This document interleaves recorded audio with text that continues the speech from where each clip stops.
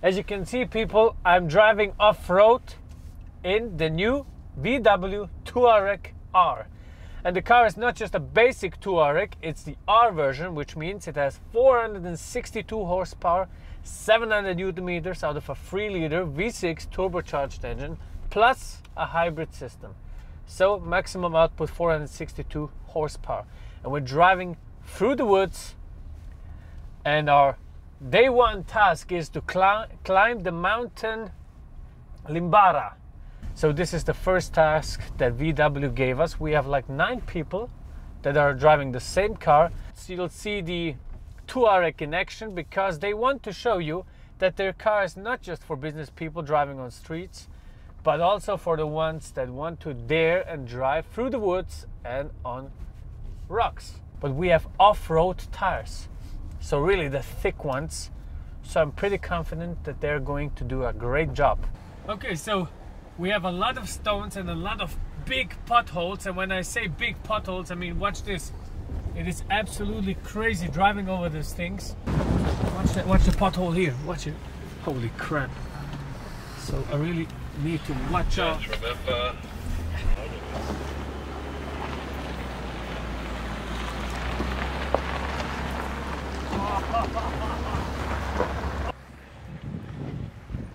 Watch out now.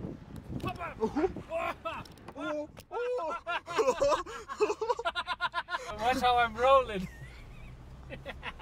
So now it's steady again. Oh my god, man, you really need to watch out. The depth of it, and those stones are so sharp and pointy, they can destroy your tires easily. So you really need to watch out. I mean, holy crap, they're going to sell the car afterwards. Shit.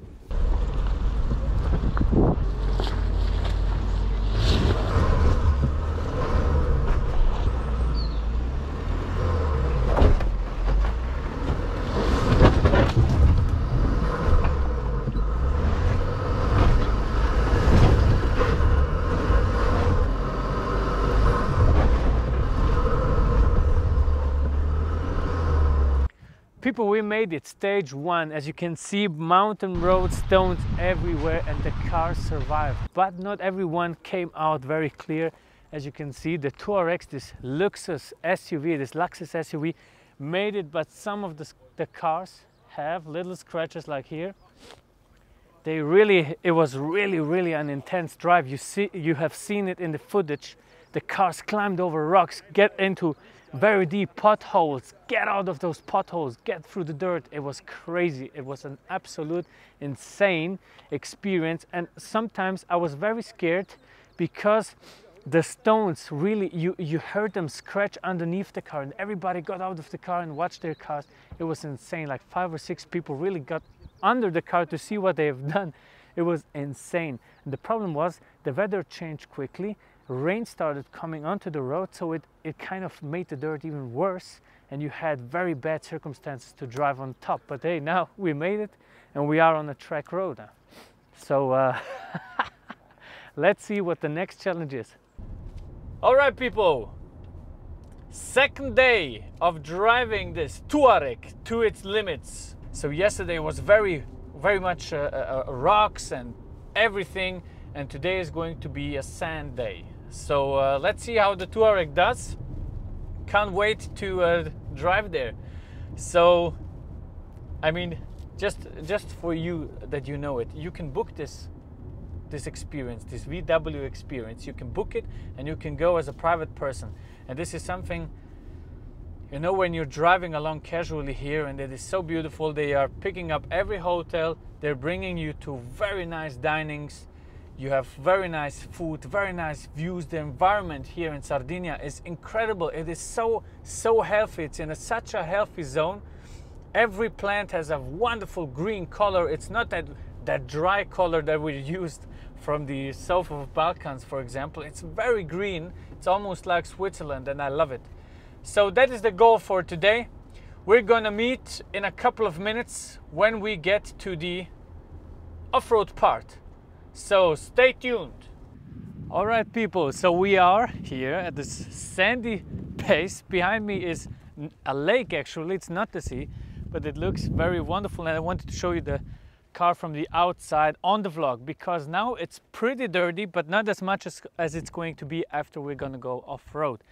So the tires are filled with sand, and as you can see, the car has really worked its way through those sandy parts. And I really think if we...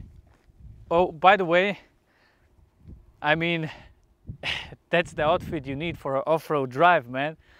Santoni shoes, brother. Typical Aziz. I really like that part. It is very nicely made. And when I saw this R, I didn't know if it was just the R line or something, but this is actually the most brutal car you can get from the Touareg. And look how nice it looks. Still business. You can't see anything. You don't see it has 462 horsepower. You don't see it's accelerating in 5 seconds to 100. You don't see anything. You think it's a normal Touareg for the family until it steps on the gas and rips you apart. So we are at the highest position possible because we're driving over this hilly parts and sandy bits. And as you can see, it's quite wobbly, but this is just ridiculous. I mean, look what we're driving through. Wonderful. And I have to find a way to let the car do its job, stay on the brake with the left foot and on the throttle with the right foot, just to give it some right impulse. So that looks very good. And now accelerate a little because there is enough place to do so. Okay, that's good. Take some time, and here are the sandy bits. Wow! Stay on the throttle here. Watch out. That is great. Haha. Watch this. It's controlling itself. That's what I mean by technology. And now gently on the throttle and get out of this. Yeah. That's how you do it, brother. Yesterday we occurred some problems, man.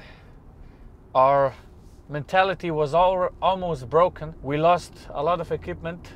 We lost the drone. The GPS tracker didn't work on the GoPro. Couldn't find it. We were climbing on foreign people's properties. There were like cows, bulls, snakes, whatever, rattling around the bushes. Alessandro was trying to find the drone. I was trying to find it also, but we didn't manage to do it. So yeah, that was a shitty day. And then, as if it wasn't worse enough, we lost the goddamn GoPro. We lost it, okay? We put it on the roof. We drove 150-60 kilometers with it. And then all of a sudden, on a mountain road, the GoPro disappears. She's away. So we started, everybody had to move on. I told them, listen, you don't have to wait for us, we're gonna find it. And we were searching for an hour. Same shit again, cows, bulls, snakes, whatever, going through the bushes, scratching our legs, scratching our arms, whatever.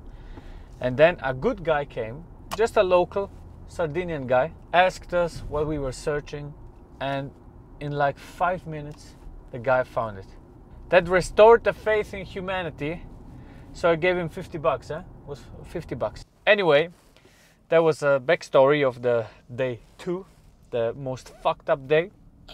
Day 3 has started. We are driving for half an hour and nothing has gone wrong so far. So we're driving those mountain roads now. The Touareg is working fine.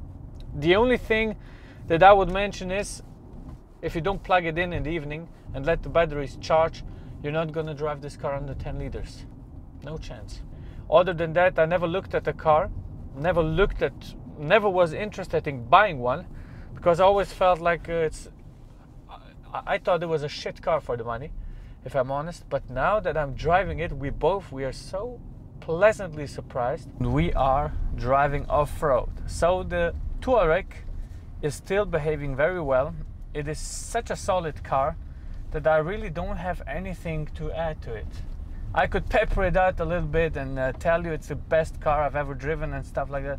But no, it's just a very nice, comfortable drive.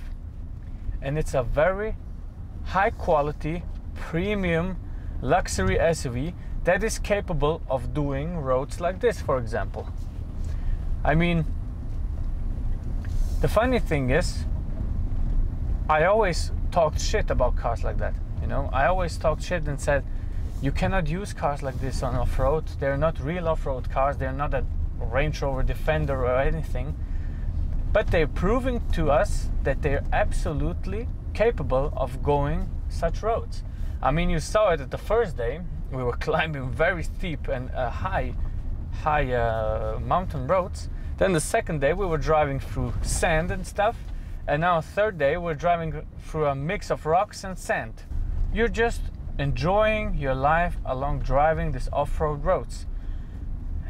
And I could drive a little faster, but the interesting thing is everything is steered electronically.